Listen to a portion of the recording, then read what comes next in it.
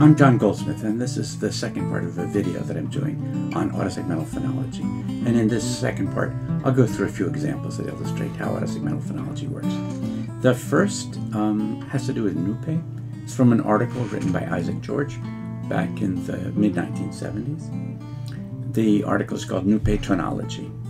And what we see in Nupe here is a pretty common phenomenon we find in a number of languages. And we'll skip right to the conclusion here. There's an autosegmental rule that has as its input a sequence of low and high associated with adjacent vowels in that order. And those vowels are separated by a voiced consonant.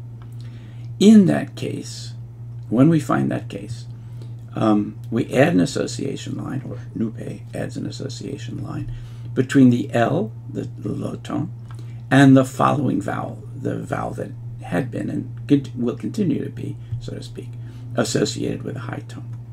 Okay, so let's just see why one would want to say that. Isaac George points out that there are, we could say from a descriptive point of view, there are 5 tone patterns that can be found on a vowel. There's low, mid, and high. And then there are 2 contour tones. There's a rising tone and a falling tone.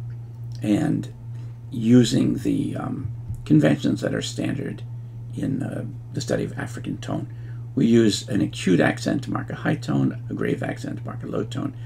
A falling tone is represented by a high followed by a low, which is to say an acute followed by a grave, or simply a circumflex. Okay, if we look at the data presented on the right here, nouns commonly begin with a vowel prefix. And again, this is very common in West African languages that are part of this family that used to be called Kwa. So the prefix can have a low or a mid tone. And if we look at the examples given here, the following syllable, which is the stem, in the first 5 cases, we see it has low, mid, or high. In the second case, we've got voiceless consonants in between the first vowel and the second. And once again, we find that the second vowel has high, has a high tone in all these cases. The third set of data include forms where the prefix vowel is low in tone and the consonant that separates the 2 vowel is voiced.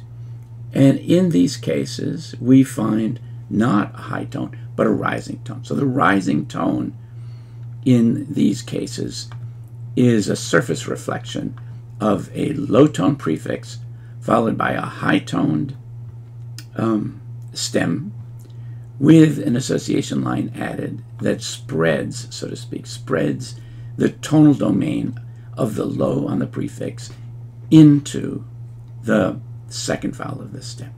And so this phenomenon can be described either in a sort of an SPE-ish, let's separate the structural condition from the structural change in this first formulation, or more naturally in a notation that we use in autosegmental phonology. The dotted line represents the structural change, which is the addition in this case, the addition of an association line between the low and the second vowel. And that second vowel is associated with a high. So that's the first example then, which illustrates the way that contour tones arise in languages in which tone is autosegmentalized. The next example I'd like to look at comes from Kikuyu, which is a Bantu language spoken in Kenya. And the material I'm going to look at here is based on work done by Nick Clements, G.N. Clements. Some of the work that he did was done along with Kevin Ford. Let's take a look at the structure of just part of the finite verb in Kikuyu. It's very similar to the structure of the verb in other Bantu languages that you may have encountered. Here I'm just going to actually focus on a couple of the positions in the verb. The subject marker, here I'll look at 2 examples. Tu, which is the first person plural marker, and ma, the third person plural marker. These each represent one of the 2 tonal possibilities. I'm not going to tell you now whether they're high or low because that's part of the story, but these are just the 2 possibilities. So each morpheme that can appear in the subject marker, and there are nearly 24 of them, will either act like tu or act like ma from a tonal point of view. We can say the same thing for the object marker position, and here we'll look at ma, mo, and ma. These are the third person singular and the third person plural. Bantu is called third person singular class 1 and third person plural class 2. If you're a Bantuist, that's what we're looking at.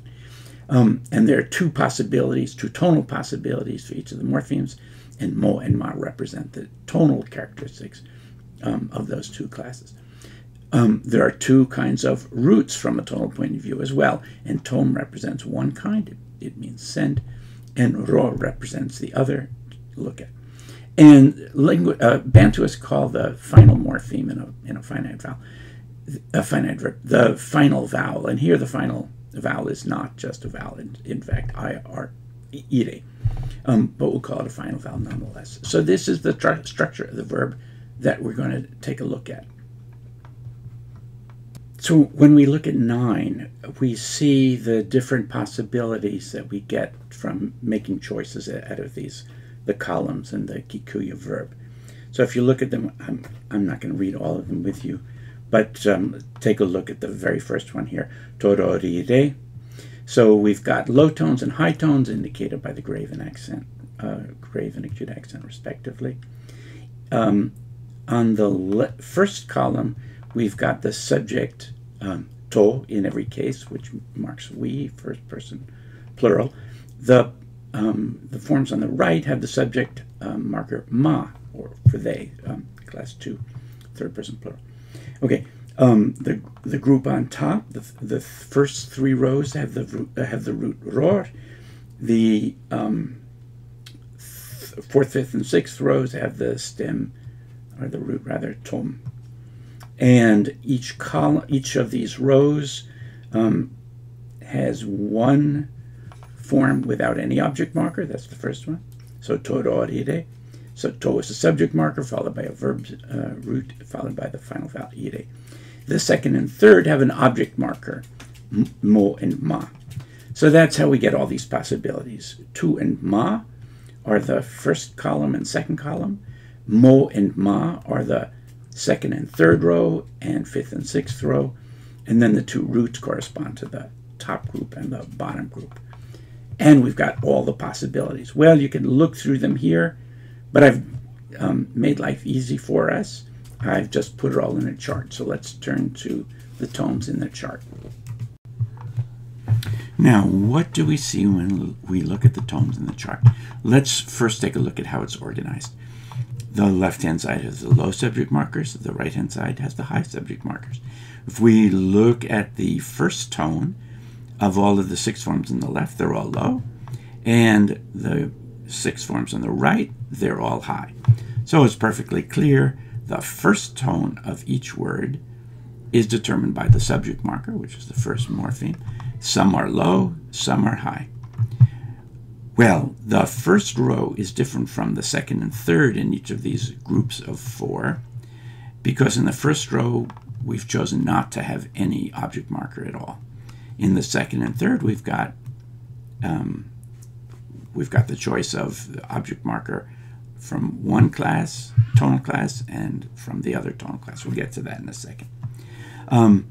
The third column illustrates or presents the tone on the verb root, and then the last 2 tones, which right here are low-high, and they can be either low-high or high-high. Those represent the tones on the 2-syllable, the final vowel, that is to say, ire. Okay, so let's look a little bit further. What tone do we see on the object marker when there is one? Well, we can see on the left-hand side, it's low, low, and low, low. So it's always low on the left, and on the right, it's always high. Well, since we know the left has a subject marker that's low, and on the right we have the subject marker that's high, we can see when there is an object marker, it takes on the same tone as the subject marker. Okay, fine, so we're done with that. Now we turn to the tone of the root, and we see low, low, high on the left side, and high, low, high, and high, low, high on the right side. Well, let's see. When there is no object marker, we've got a low in the first group, a low in the second, and over on the right, a high and a high. So we can see when there is no object marker, the verb root itself takes on the same tone as the subject marker. Okay, so we can just say that together. There's something to summarize. Whatever the vowel is that follows the subject marker, whether it's an object marker or if it's a root, it takes on the same tone as the preceding subject marker. Okay. Well, what does the verb root do, or what tone does it have when there is an object marker? On the left, it's low, high, and on the right, it's low, high, low, high. So it just depends which tonal group the object marker comes from. So the tone that appears on the root will be determined by the choice of the object marker if there is one. If there isn't an object marker, we've already seen the tone on the root is the same as the tone on the subject marker. Okay, one more. Let's turn now to the first vowel of ire. The left-hand side, we've got low, low, low, and then high, high, high. On the right, we've got low, low, low, and then high, high, high. Well, what determines whether you're in the top group or in the second group? Well, it's just the choice of the root. So the tonal category of the root determines what the tone of the E will be in ire. And finally, what's the tone of the final syllable? Well, it's high all the way through. So summarizing this, what we see is that each morpheme determines what the tone of the next syllable is going to be. Wow. Well, let's represent that in a geometrical way. We begin by observing that each morpheme brings to the word a particular tone, either a low or a high. Among the subject markers, to and ma, we've got to brings low, ma brings high. Of the object markers, those like mo bring low, and those like ma bring high. Of the roots, some bring low, some high, and in the examples that we've looked at, tom brings high and ror brings low. And finally, the final vowel, ire, brings a high tone with it. But what we can say is, as we build the underlying, as we build the verb itself, it's the phonology that's responsible for associating the tones and the syllables. So the morphemes that we're studying have a consonantal and vocalic specification, so to or ma, and a tone as well, but they're on separate tiers, and it's not the morphology so much as the phonology that's responsible for associating them. So let's take a look and see how that's done. And it's done by a rule that associates the first tone, that is the tone that's adjacent to the left boundary of the word, to the second syllable, which is indicated in the upper tier. And the dotted line or dashed line here indicates that the structural change of the rule is to add that association line. So the output, the effect of this rule is, as you see below, the first tone of the word is associated to the second syllable. And that's all there is to say for the very first step. So given the representation in 17, there is exactly one way in order to add the smallest number, that is to say the minimal number of association lines, in order to maximally satisfy the well-formatted condition. So every vowel should be associated with at least one tone, and every tone with one vowel.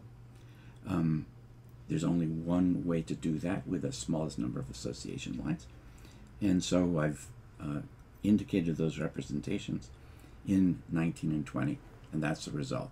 The automatic addition of the smallest number of association lines needed in order to maximally satisfy the well-formatted condition.